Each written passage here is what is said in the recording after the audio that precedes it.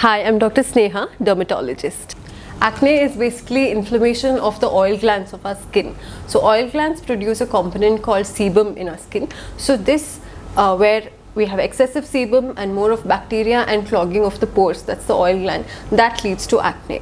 Now, can it be cured permanently? It cannot be cured permanently, but we can definitely prevent it by using acne friendly products. So make sure that your products that you're using has the word non-comedogenic in it, and also make sure that the moisturizers, sunscreens that you use is more of a gel based moisturizers. So that way we can help to reduce acne.